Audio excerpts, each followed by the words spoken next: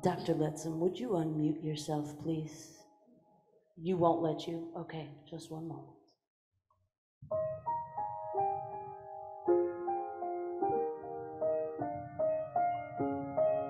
Thank you. You may begin.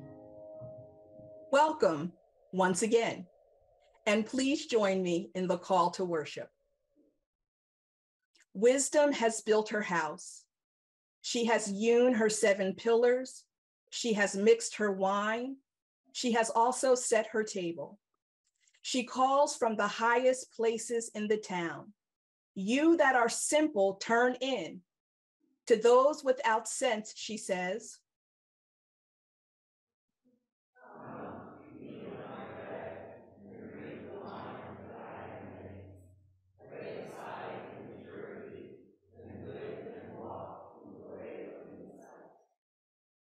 if you accept my words and treasure up my commandments within you, making your ear attentive to wisdom and inclining your heart to understanding, if you indeed cry out for insight and raise your voice for understanding, if you seek it like silver and search for it as hidden treasures, then you will understand true awe of the Holy One and find the knowledge of God.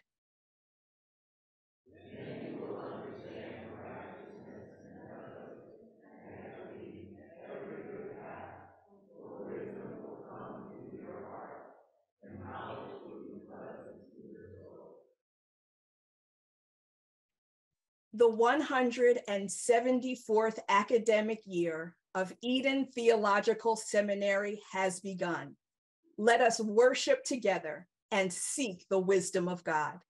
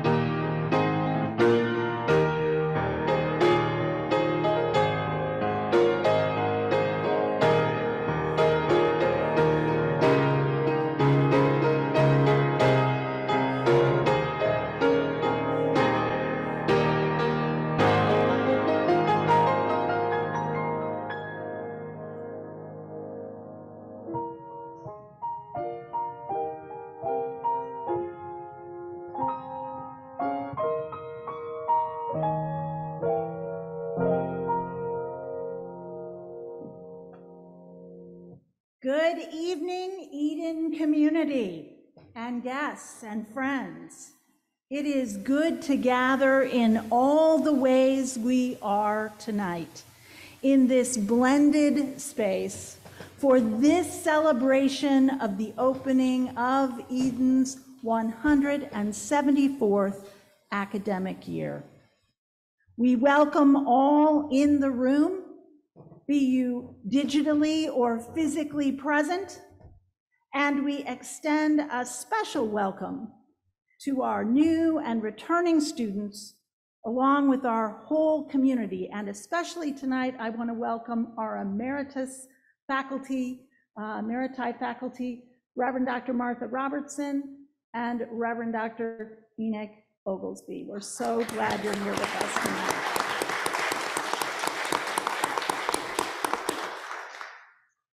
We give thanks to God for the clarity of our purpose as a school of churches and communities committed to the progressive Christian movement, and as a community of learning and faith committed to the liberation of all God's people and God's planet.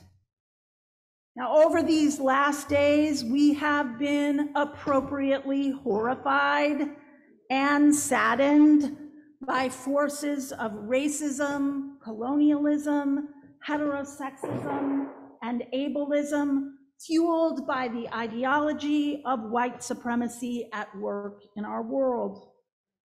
And assuredly tonight, our hearts surround devastated families in Jacksonville, Florida, in the wake of that racist hate crime, just as they rush to those who are unjustly imprisoned as sexual minorities facing state-sanctioned murder in Uganda.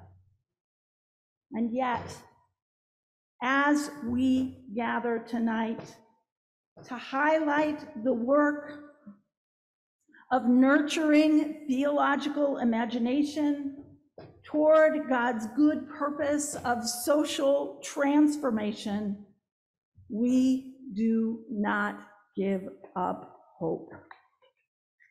Indeed, we resist cynical paths of defeatism and despair by drawing close to one another in the power of the Holy Spirit. In all the ways that this school convenes, even though we are sometimes miles and miles apart from one another, in the power of the Holy Spirit. We do so in classes, we do so in worship, in study, in fellowship, in protest, in advocacy, in prayer, in organizing, in rest, and at play. And we do it all toward the purpose of awakening our hearts and our minds to the truth that we all of us belong to God, and that God is already, even now, at work redeeming this violent, weary, and hurting world. God's dream of justice, mercy, and shalom. It's a beautiful dream. And together, in all the ways this school convenes, we are building a community of learning and faith that bears the promise of sustaining us as we resist all that seeks to demean and destroy, to be a people who live out and share the good news of God's dream, God's justice, God's mercy, and God's shalom. So that's right, you may have heard me, and it was correctly. I said we are awakening our hearts, and at Eden Seminary, we are unapologetically seeking to wake up, to get woke. to God's dream, and to empower ourselves and others to imagine and build communities that resist forces of domination and join God in God's justice, mercy, and shalom. And it is to this resistance and to building together a community of God's dream that we dedicate our worship this evening. So tonight, we in the Eden community are blessed to be in the company of an exemplar of Eden's mission and purpose. Jeanette Mott Oxford, who prefers to go by the name JMO, is an alum of Eden Seminary and is a person whose vocation and public square ministry exemplify Eden's institutional goals of nurturing theological imagination, inspired by spiritual formation for the purpose of social transformation. Because of the church's idolatrous commitment to heterosexism and homophobia, JMO was denied candidacy for ordination in the United Church of Christ in the 1980s. And despite that barrier and others, Z has created a path to develop herself as an agent of God's purpose of building solidarity with poor people, Black, brown, and indigenous people, queer people, immigrant people, and people with disabilities.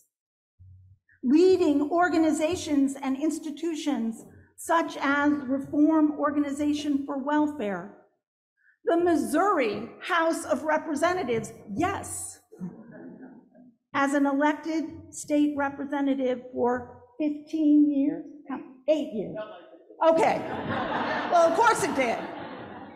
God bless you and thank you. Empower Missouri, Metropolitan Congregations United, and currently Paraquat. JMO has for decade after decade occupied the leading edge of public square ministry, often way out ahead of the church, bearing God's transforming love and agitating all systems, structures, and institutions that participate in demeaning and destroying God's people and God's creation.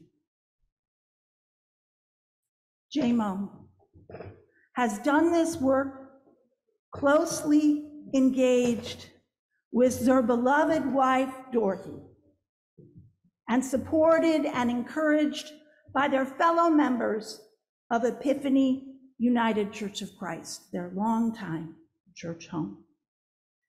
And over all these years, JMO, you have inspired your alma mater with your work. While we celebrate your bold leadership at that cutting edge of public square ministry, we also acknowledge the extent to which the church and this school has not always supported you. And we are sorry. Despite it all, you have been faithful to your calling, and we are deeply proud of and grateful for you. So tonight, we are honored by your presence and your address, and you doubly honor us with the presence of all these wonderful gathered friends and colleagues with you. So, Eden community, gathered friends, wonderful guests, please join me now in a resounding welcome And thanks be to God for the gifts, leadership, and transforming work of our friend and colleague, J-Mo.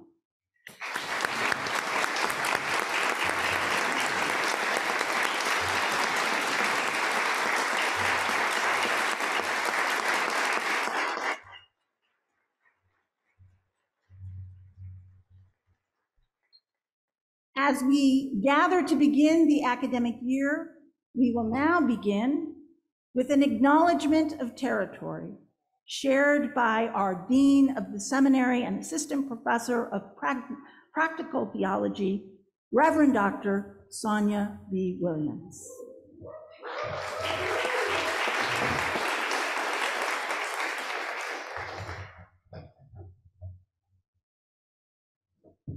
For thousands of years, First Nations people have walked on this land.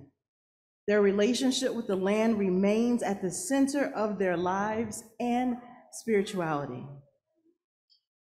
We who gather on this campus physically, as well as those who are connected virtually to classrooms, offices, and this chapel, do so on traditional territory shared by the Illini, the Osage, the Quapaw, the Sioux, and the Tarahumara, as well as other tribes who pass through this region.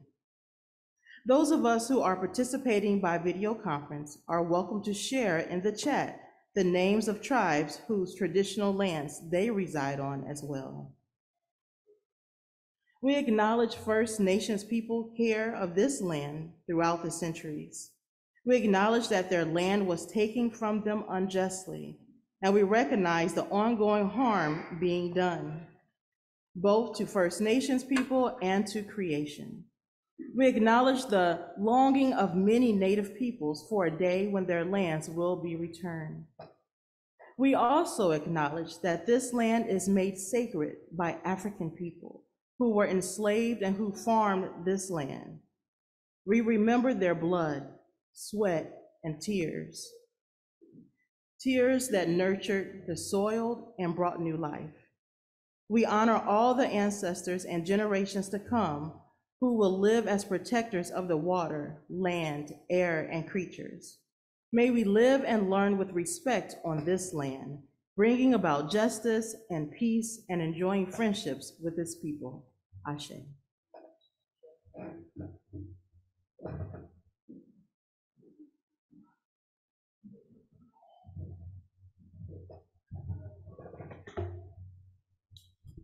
As we gather ourselves into prayer, I am acutely aware that the prayer with which we are gathering is in some ways not accessible to some of us, because in some ways it requires reading aloud together what is printed on the screen.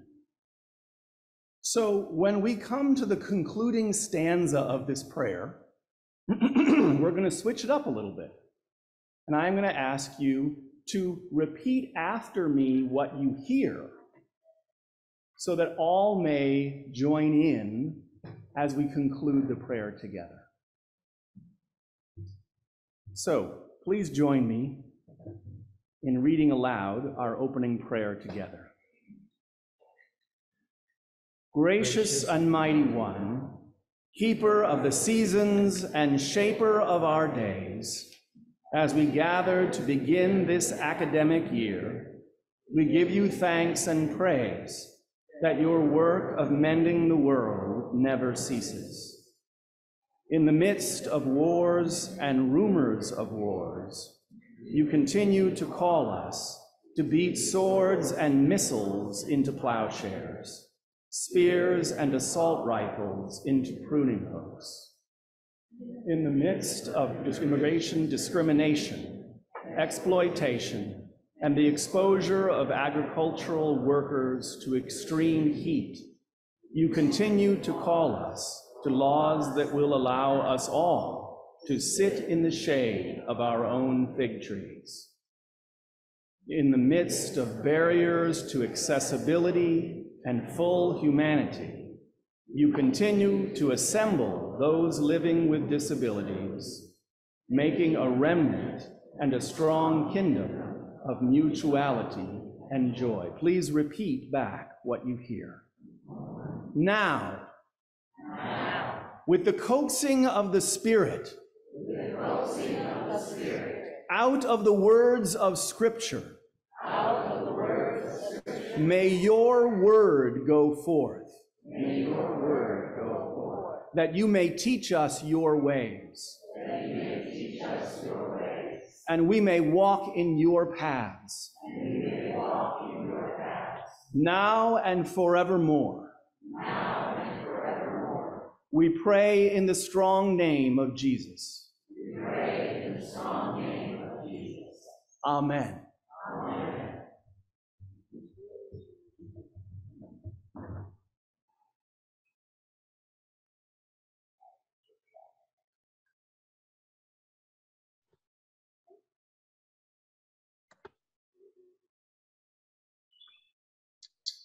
Our scripture reading is from the 4th chapter of Micah, in which the prophet describes the shalom, the comprehensive well-being of the days to come. In days to come, the mountain of the Holy One's temple shall be established as the highest of the mountains and shall be raised up above the hills. People shall stream to it, and many nations shall come and say, "Come, let us go up to the mountain of the Holy One, to the house of God of Jacob, and the Holy One may teach us God's own way, and that we may walk in God's paths. For out of Zion shall go forth instruction, and the word of the Holy One from Jerusalem. God shall judge between many peoples, and shall arbitrate between strong nations far away. They shall beat their swords into plowshares, and their spears into pruning hooks. Nation shall not lift up swords against nation, neither shall they learn war anymore. But they shall all sit under their own vines, under their own fig trees, and no one shall make them afraid.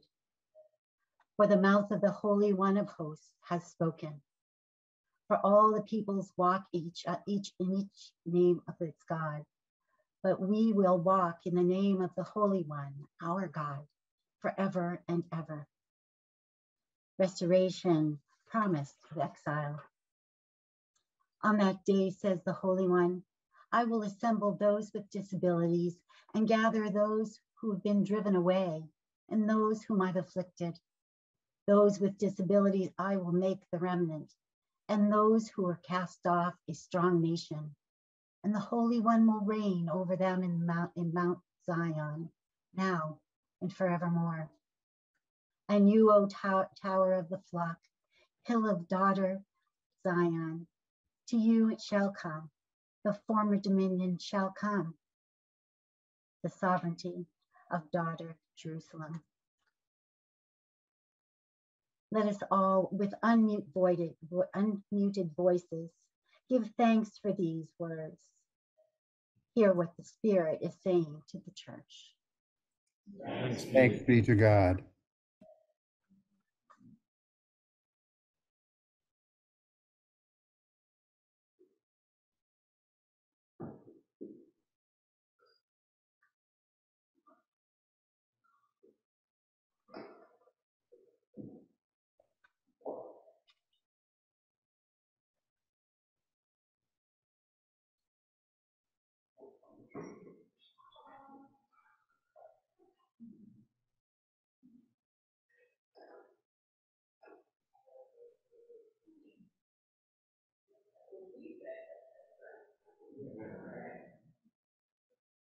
On September 8th, 1986,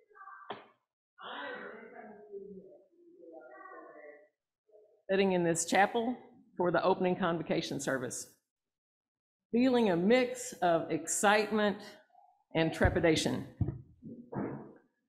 Now I have the clarity that comes from 37 years of looking in the rearview mirror And I'd like to talk tonight about what I learned during my 3 years at Eden, ways I now understand that God's presence has been with me every step of the way, to borrow from a song title by Christopher Grundy, and how all that shapes my understanding of the Micah 4 text that was read earlier.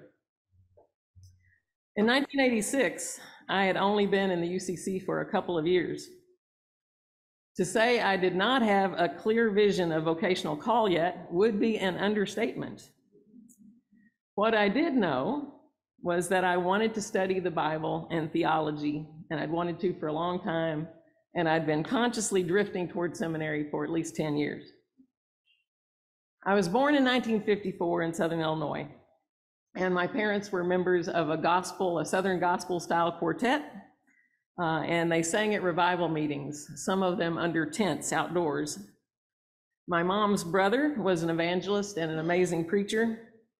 I remember especially the emotional ends of those services known as the altar call, as weeping people came forward to kneel and pray for forgiveness.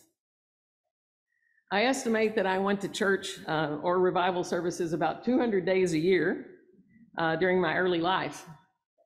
I loved church so much that it was my favorite game. I'd write preach, pray, collect the offering, lead the singing on slips of paper. And when kids came to visit at my house, I'd make them draw their rolls out of a hat, and we'd act out a church service in the living room or out on the yard lawn. I became that teenager, the one who puts gospel tracts in school library books or on top of a toilet paper roll in a public bathroom, hoping that some poor sinner would read them and be saved. After I got my driver's license, I would pick up hitchhikers and build up some speed before I'd turn and say, "Have you accepted Jesus Christ as your personal Savior?"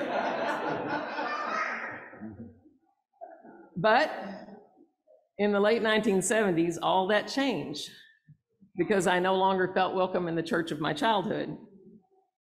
In fact, I was not sure if I would be welcome in any church. I'd grown up in a time and place where there was a great silence about sexual orientation.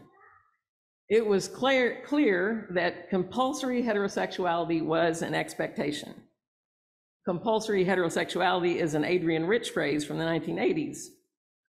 Yet, despite seeing only models of he and she and a baby make three as the romantic models out there in the world in movies, songs, magazines, I still managed to fall in love with the farm girl down the road when I was in high school. It wasn't because somebody read Heather Has Two Mommies to me or something when I was a child. It just happened. I was baffled.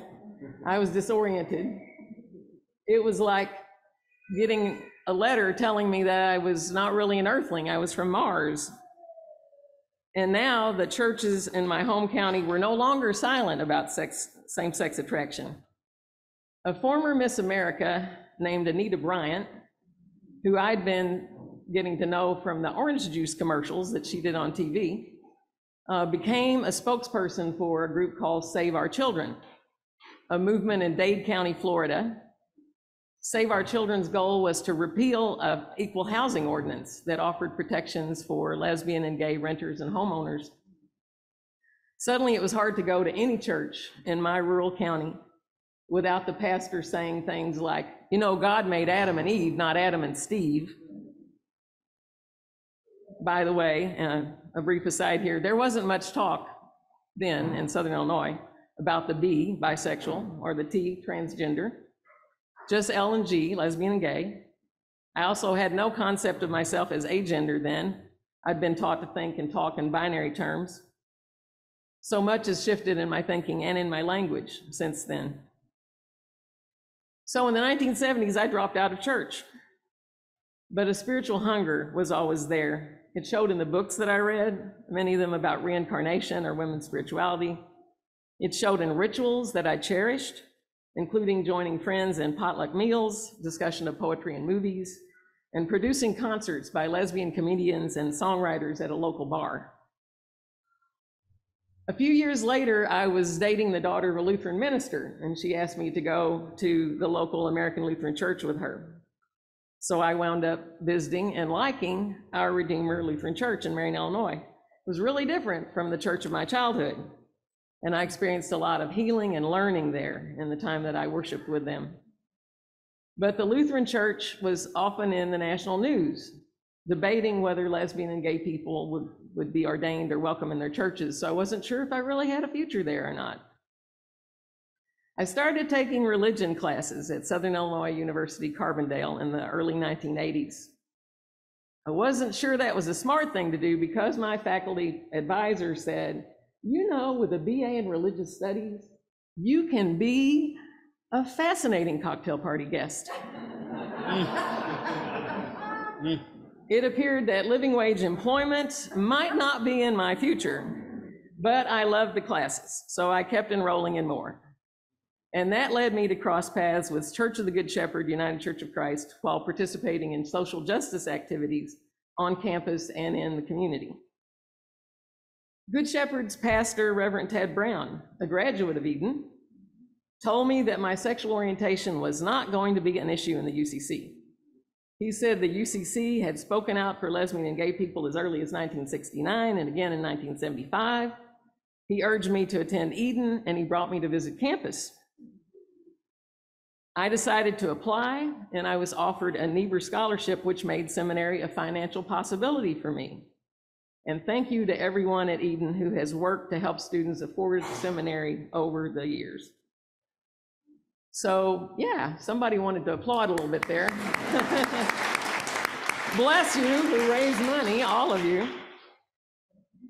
So here I was in 1986, 32 years old and eager to dive deeper into the Bible and church history. I was also in my second year of a romantic relationship with Dorothy Gannon. I'd met her at a 4th of July party in 1983, and by the next summer we were a couple. Reverend Ted meant well, but lesbian and gay rights was a new topic for him.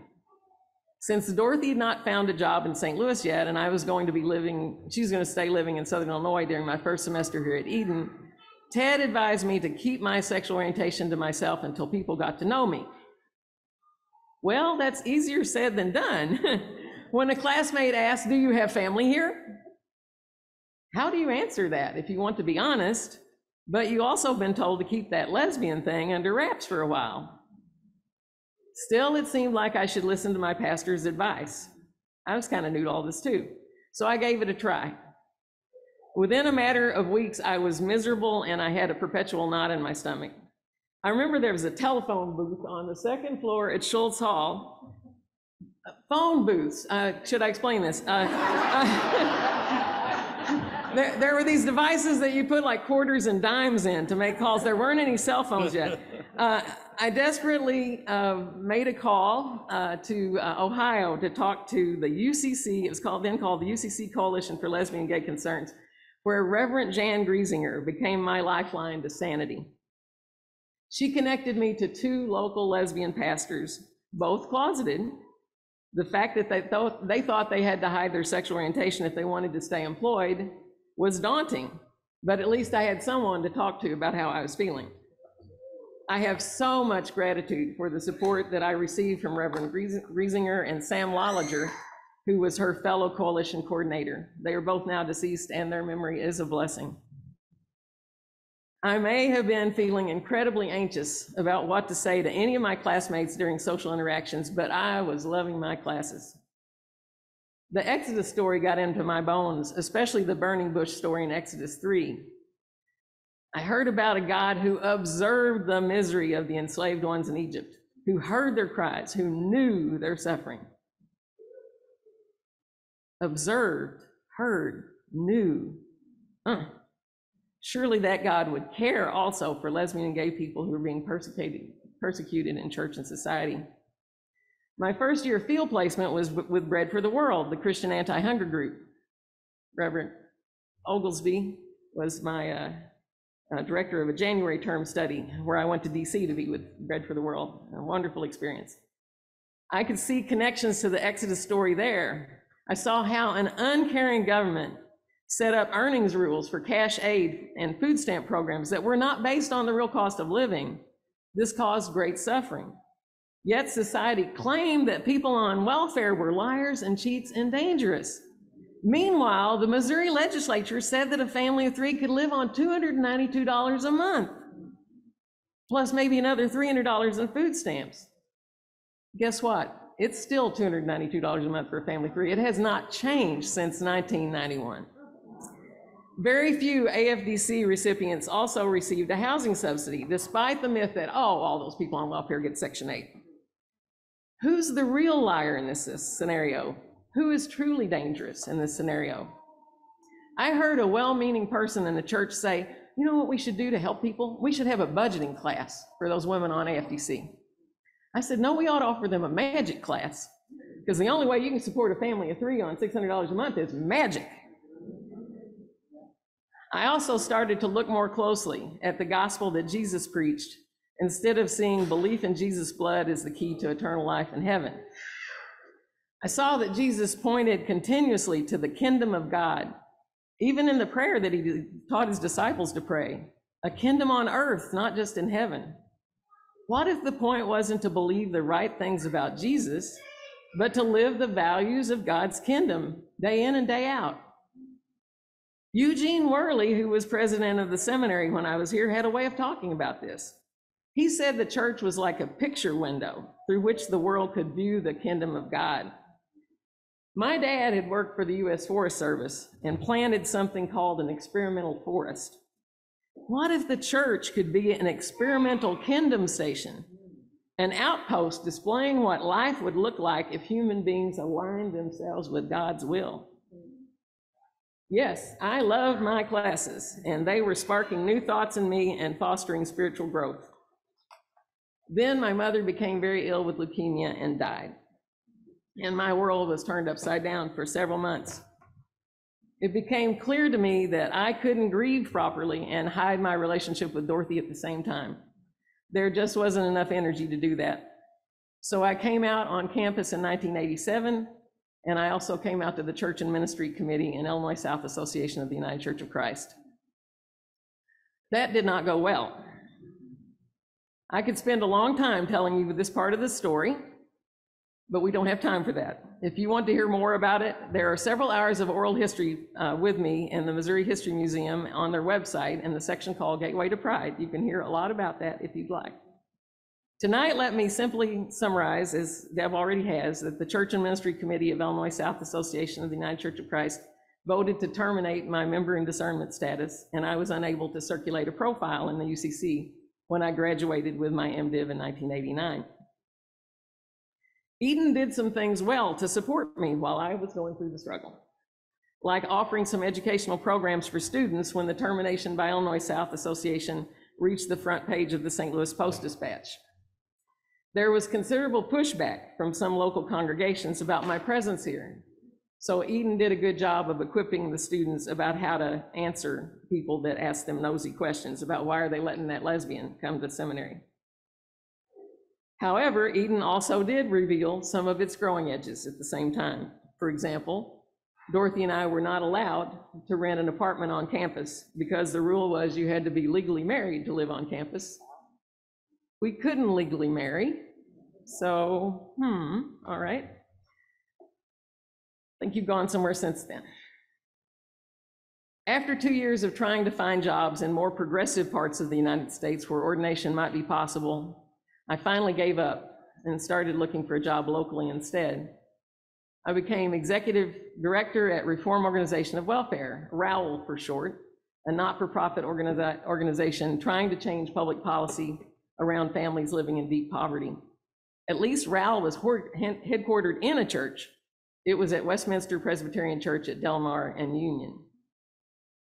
At ROWL, I learned how important it was to listen to and follow the leadership of personally impacted people.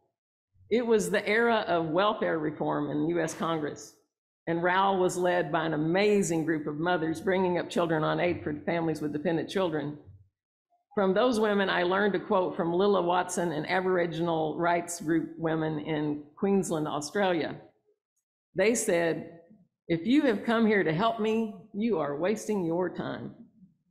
But if you have come because your liberation is bound up with mine, then let us work together. That statement has shaped everything I have done since.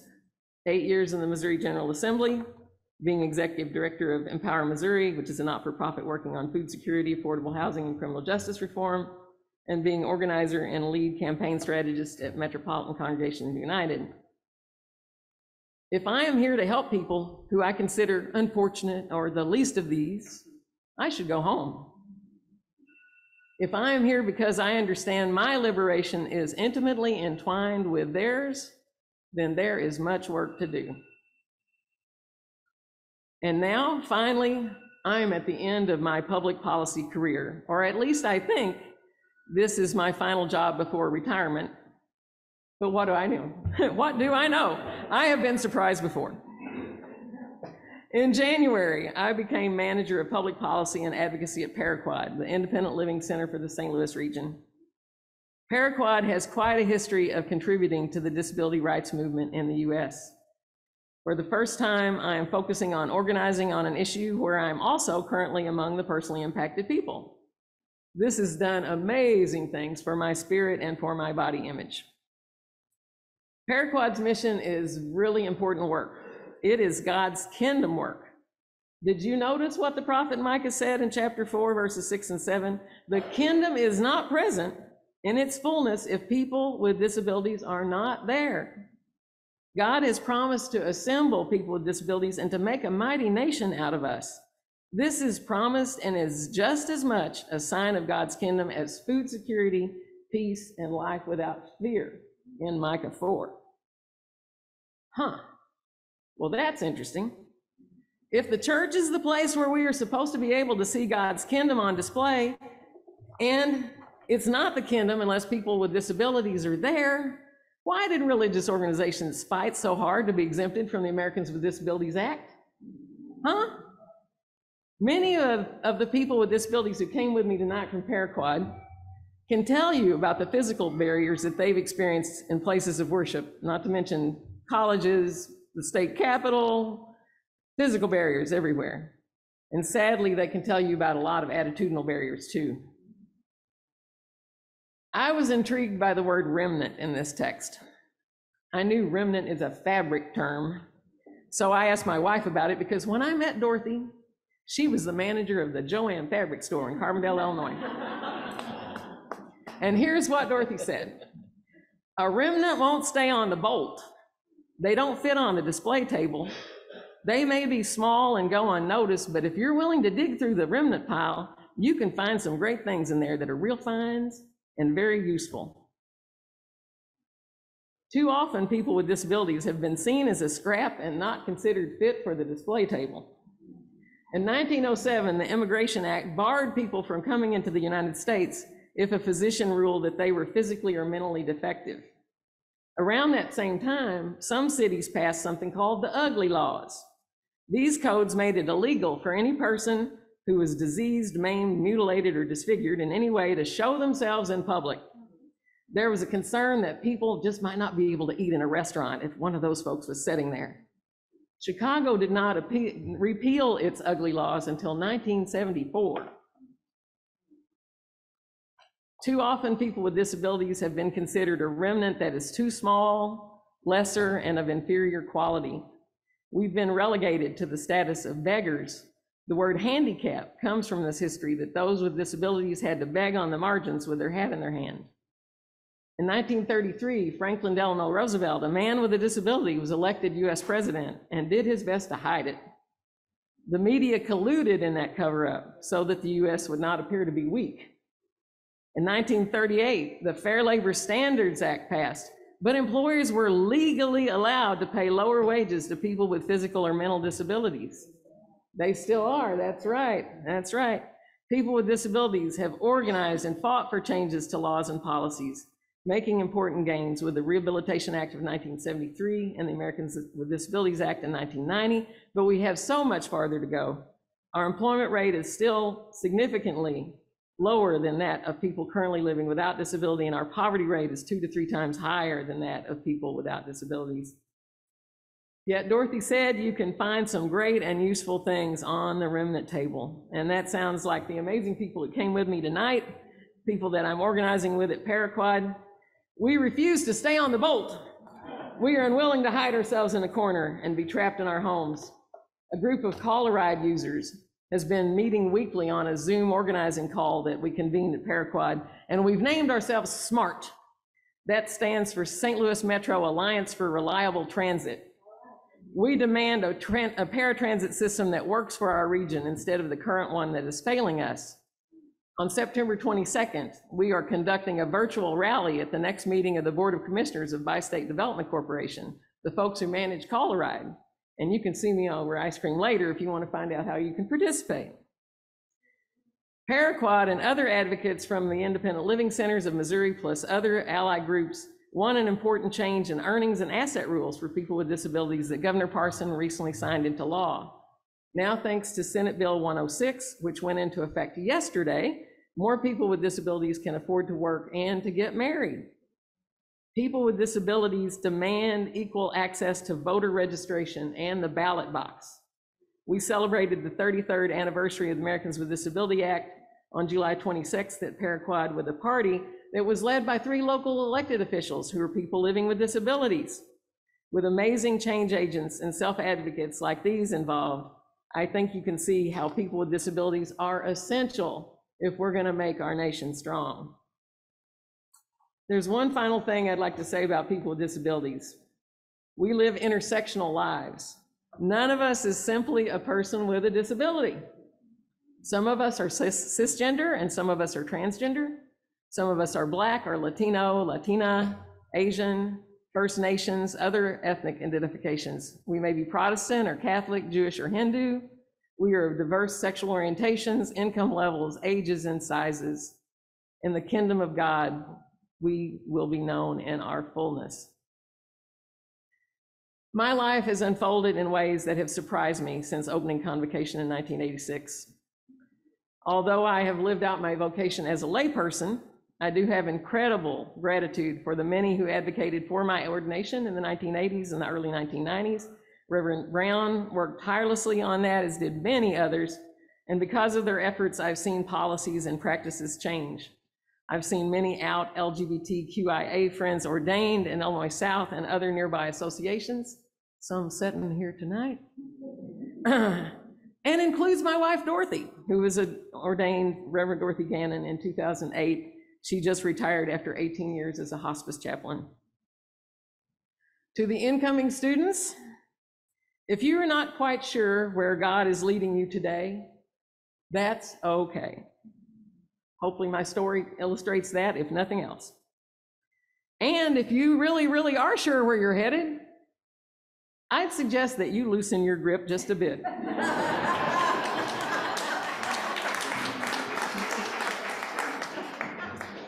Because I suspect you're going to experience some twists and turns and surprises, and a soft grip might just prevent a fracture. I wish you the sense of God's presence and guidance that has carried me through this past nearly 40 years. And most of all, I look forward to visiting the Kingdom laboratories, the experimental stations, and the remnant tables that you will collaborate in establishing. How the world needs to see places that are alternative ways to live, where everyone is valued, our basic needs are met, and no one is afraid. May it be so. Amen.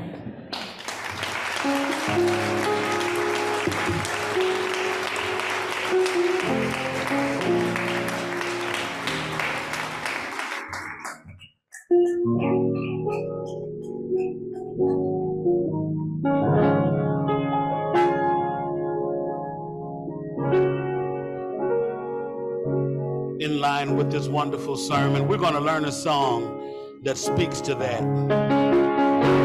So we're going to teach you this song. We're going to go line by line. Just repeat after me. All right?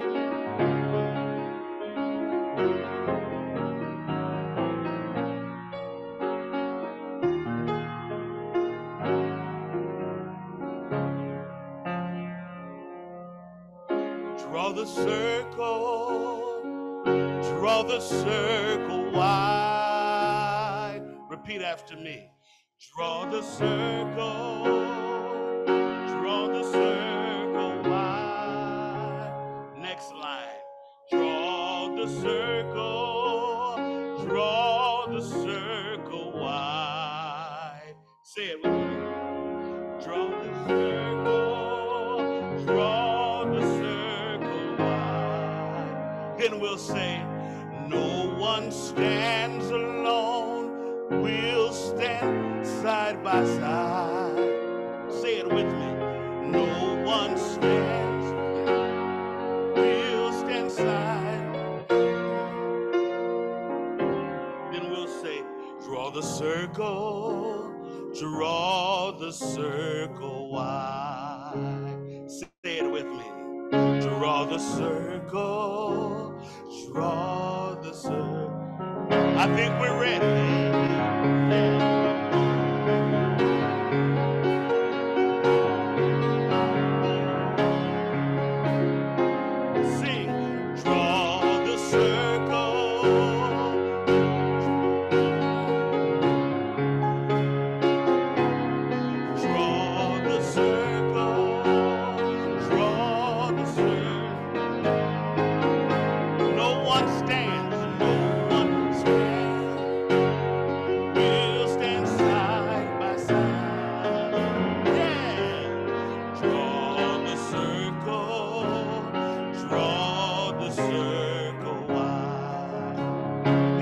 Next verse, the next refrain, we're going to say, no one rolls alone. We'll roll side by side. All right? Draw the circle. Draw the circle. Draw the circle.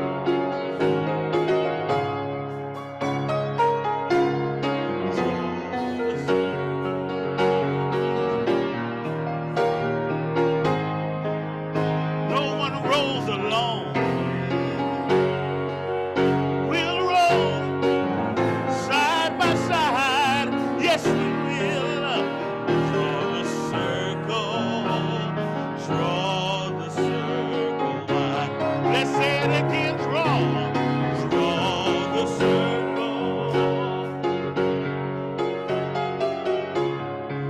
Yeah. Draw the circle.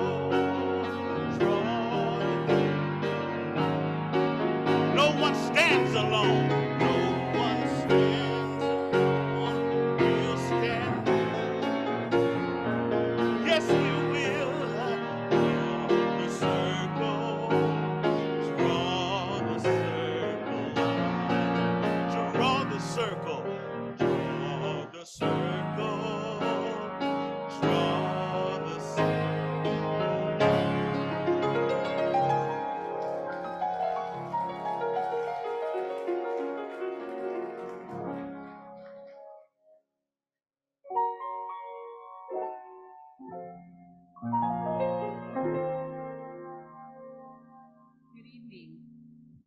My name is Dana McNamara. I'm the Interim Director of Admissions and Financial Aid, and I am an average height woman wearing black pants, a green polka dotted shirt, and a black jacket. I have medium length hair and blue eyes. I'm a white person.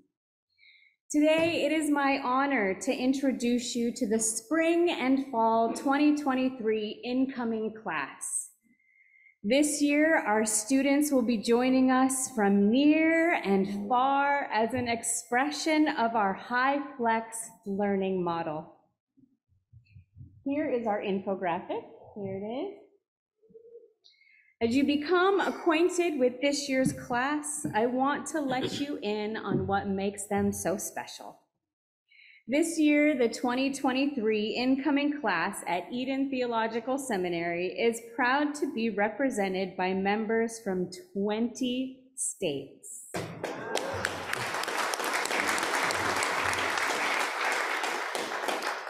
Eden's commitment to radical inclusivity is evident by the 14 denominations and non-denominational groups represented. Over 67% of the incoming class have self-identified as women, and 63% are second or third career students. And now I'd like to introduce each member of the incoming Spring 2023 and Fall 2023 class of Eden Theological Seminary. If you are physically present with us, you have some options for what to do when your name is called. You may wave your hand over your head. You may stand where you are if you're comfortably able. You may shout, "Present," or "Here I am, send me." Or if you would prefer to have people, and if you would not prefer to have people and cameras looking your way, you may simply smile and know that we are glad that you are here. If you are on Zoom, we invite you to smile and wave when your name is called. I will say each student's name and where they reside. Beginning with our credit non-degree students. One more part. We will hold our applause until the very end of all of our students. Credit non-degree students. Doris Ford Brown, Missouri. Kendall Miller, Missouri. Jeff Ramelius, Missouri. Cherie Shaw, New Hampshire. Kay Sind, Alaska. Credit non-degree new students in clinical pastoral education. Erica Brooks, Missouri. Aaron Roberts, Kansas. Our Master of Community Leadership, Ramona Bailey, Missouri. Elle Brodsky, Missouri. Ramona Chapman, Nevada. Marcella Cloud, Illinois. Kevin Dean, Missouri. Leonte Kindell, Missouri. Jacoby Spresser Muafi, Missouri. Keisha Williams, Illinois. Professor of Arts and Professional Studies, Terry Key Martin, Nevada. Master of Theological Studies, Sandy Bayline, Missouri. Linda Copeland, Arkansas. Nicholas Kwamir from Kenya. Nadine Rawls, Georgia. The Master of Divinity degree program, Zach Adams, Missouri. Eddie Burton, Missouri. Jarrell Davis, Missouri. Summer Deigel, Washington. Everett Fletcher, Missouri. Kim Hedge, Missouri. Jill Krogan, Missouri. Cassandra Lenore, Missouri. Dakita Mashburn, Missouri. Make sure we're all there. Mercedes Montgomery, Washington. Emily Phillips, Ohio. Mark Schmidt, Wisconsin. Shout out. Kia Williams, Washington, D.C. Lori Williamson, Missouri. There's Lori. All right, great. And now for our Doctor of Ministry degree program, Naomi Andrews, Missouri. Regina Clark, Tennessee. Barbara Dickinson, Louisiana. Venetia Dixon, Georgia.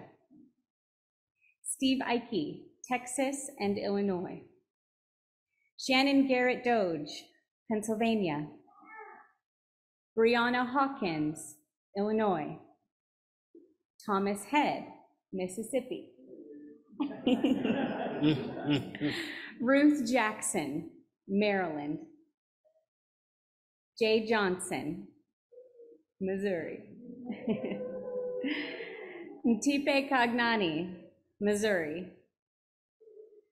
Albert Whitaker, Massachusetts. Now, will you please join me in applauding, unmuting, waving, cheering, and celebrating our new students?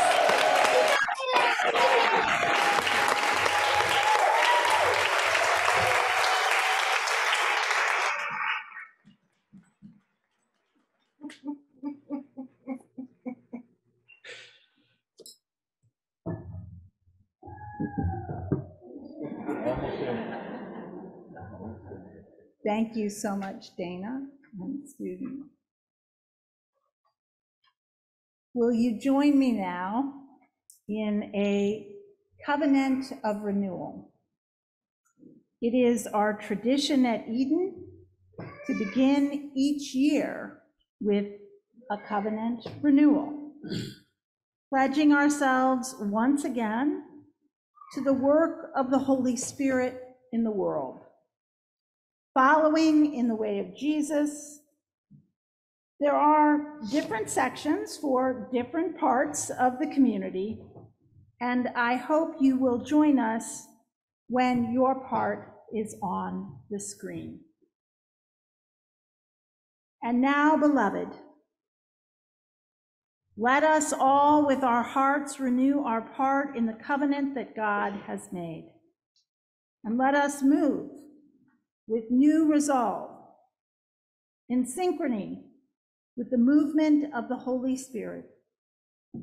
This renewed resolve means that we are most content when our place and our work align closely with the mind and ministry of Jesus and the realm of God coming near.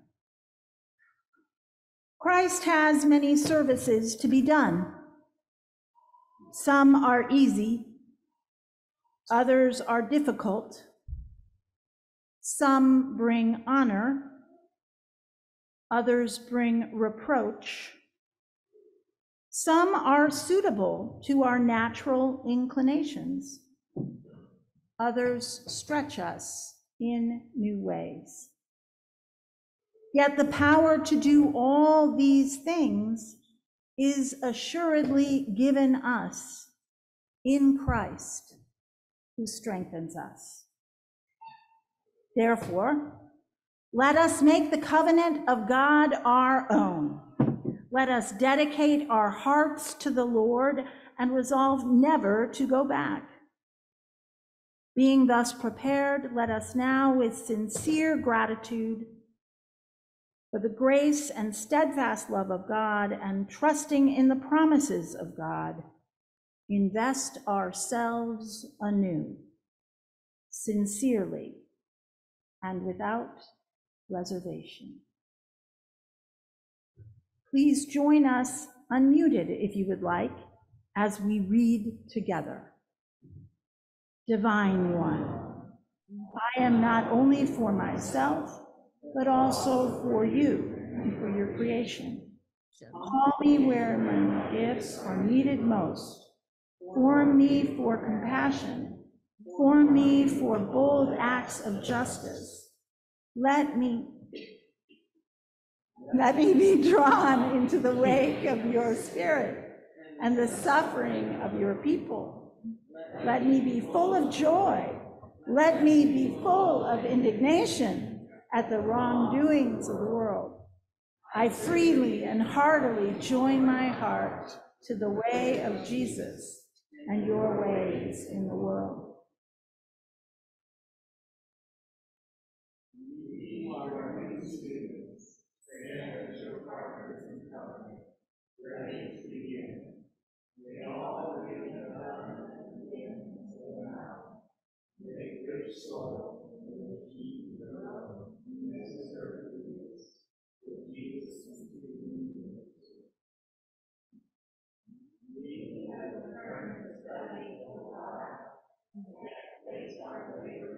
In your hands, continue blessing on our lives, work in this place.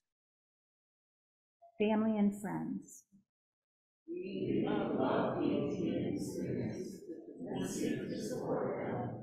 Rejoice in your promises to us all.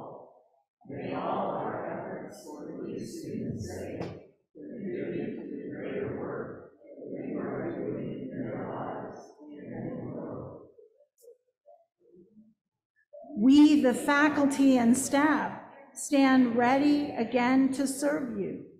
May all of our interactions with students inside the classroom and beyond help strengthen their commitment to you, and may our labors only help your beloved kingdom to come. Let us all now say together, and now, O glorious and blessed one, you are ours and we are yours, and the covenant which we have made on earth, let it be ratified in heaven. This we pray in Christ's name. Amen.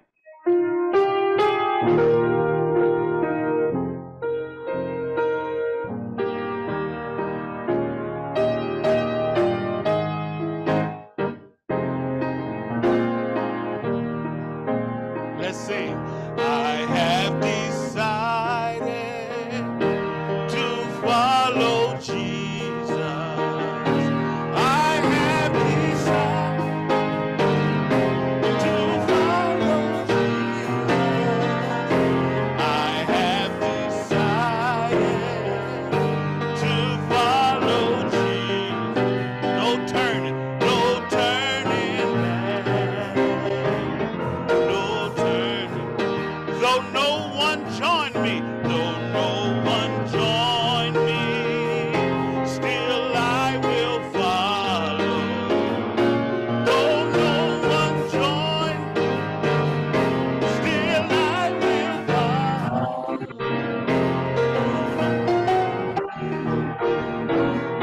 Still I will. No turning back. No turn. Let's say it one more time. I have decided to follow Jesus. I have decided to follow Jesus.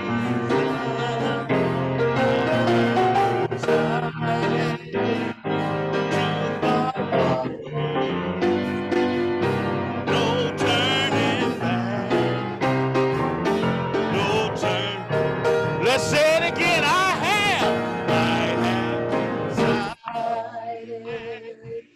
to follow. I hear you. I have decided to follow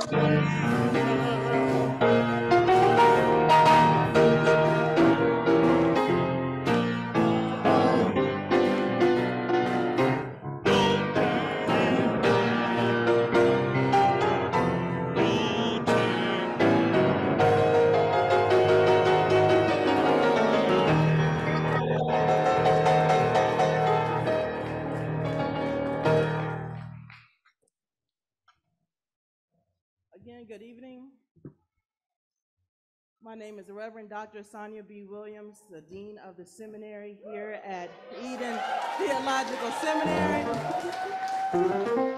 We are the premier institution, standalone institution of the UCC. Amen? Representing 20 different states. Amen. It is always a pleasure to update you on the good work and ministry endeavors that has taken place this summer and over the past year by Eden's faculty. This is also an opportunity to publicly thank you, faculty, for being extremely helpful, kind, and putting students first. It is very clear how much your effort you put into the students and how much you enjoy teaching and growing your ministries and adding to the theological enterprise that feeds us all. Our academic dean, Christopher Grundy, professor of worship and preaching and dean of the chapel, provided leadership for the annual meeting of the Wisconsin Conference of the United Church of Christ, reported to the Calvin Institute on Sacred Groves grant that is acutely interested in worship and biodiversity and preservation, and provided awesome leadership to the programs team while I was out on sabbatical. So thank you so much. Dr. Kristen Leslie, the Harold Peter Schultz Professor of Pastoral Theology and Care. She presented 2 workshops at the annual meeting of the Society of Pastoral Theology and is writing a chapter on forgiveness for the book Mass Trauma and Healing in Rwanda, with Dr. Susan Dunlap is co-authoring the book Faithful Responses to Homelessness, presenting in January a webinar for the Soul Repair Center on military sexual trauma in the U.S. military academics. D-Men students, did you hear that? Okay. And through the Eden Gleaning Gardening Project, received a grant from the Missouri United Methodist Foundation and has gleaned and distributed to area ministries 2,000 pounds of asparagus, sweet corn, and potatoes. Stay tuned, cabbages this weekend. Reverend Dr. Raquel Letson, we celebrate with you on your newest appointment as the Professor of New Testament and Womanist Biblical Interpretations.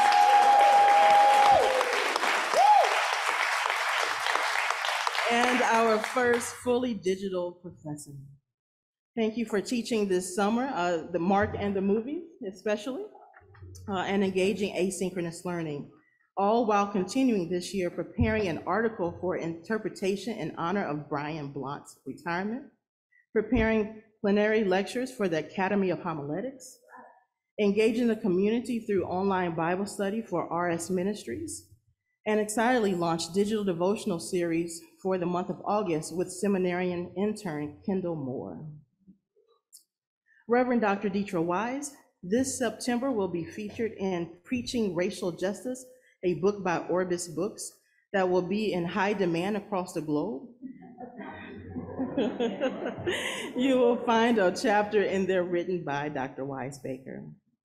This summer at the UCC Senate, she taught an educational intensive on reparations, in which the declaration passed without debate. So she explained it phenomenally. She directs and leads the Center of Lived Faith, and as such will lead the Gamaliel Women's Leadership Training as their trainer this year. Dr. Clint McCann developed asynchronous versions of Hebrew grammar. Let me repeat that again. Dr. Clint McCann developed asynchronous versions of Hebrew grammar, Hebrew exegesis, and Old Testament surveys, and will lead the International Studies Seminar this January in the footsteps of Romero.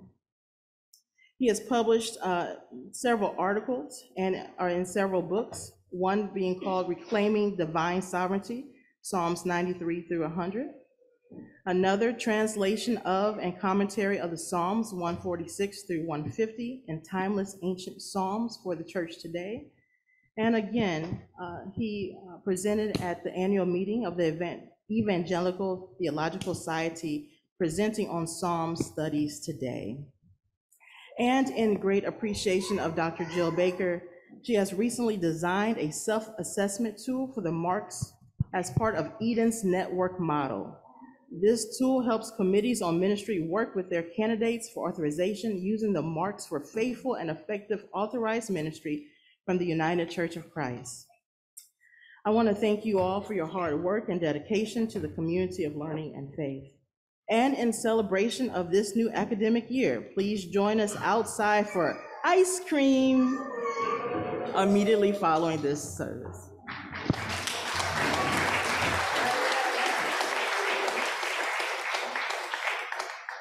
Before we receive our benediction, I want to mention that as for our recessional, there's going to be a song on the screen that shares with you a history of disability advocacy. And there's a part for you to sing in it. I don't know if we have a PowerPoint. We do not. Do we have the video? The video is in the Google Drive. So I'm gonna tap dance for a moment while we pull that up. Will you tell us a little bit about where this song came from? Sure. Some of us this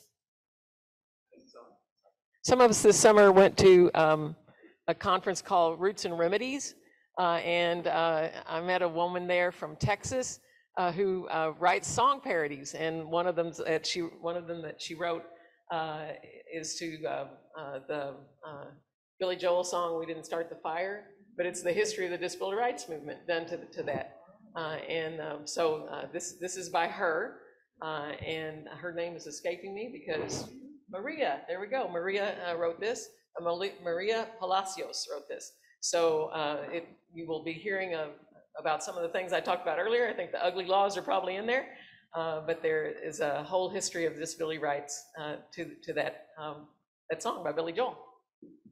So there's a part for you when it comes along. The words will change color on the screen. That's the refrain, and you're going to be invited to sing, "We didn't start the fire, it was always burning." But then there's a change. "Since the wheel's been turning, we didn't start the fire, it was always burning since the wheel's been turning." And then almost the same thing again. "We didn't start the fire, it was reignited when we got united." Try that.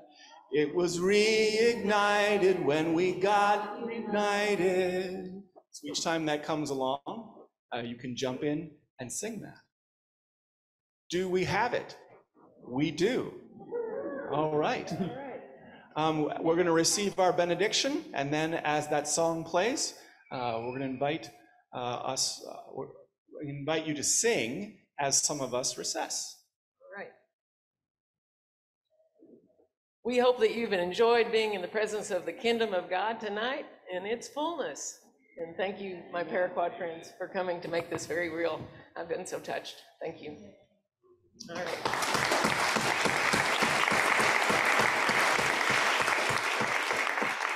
May the blessings of God be upon you. May Christ's peace abide with you. May the Spirit illuminate your heart now and forevermore.